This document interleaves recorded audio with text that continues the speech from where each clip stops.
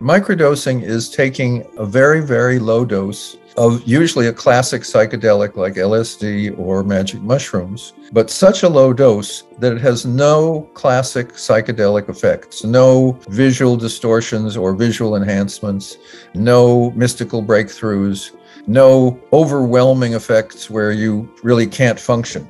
Microdosing is more like putting the system in better order. In a sense, it does a little bit more than coffee does, because coffee is only a stimulant. Microdosing seems to affect all the physical systems, more like a vitamin.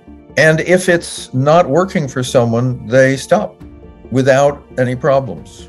In its kind of lack of excitement, it has a lot of advantages.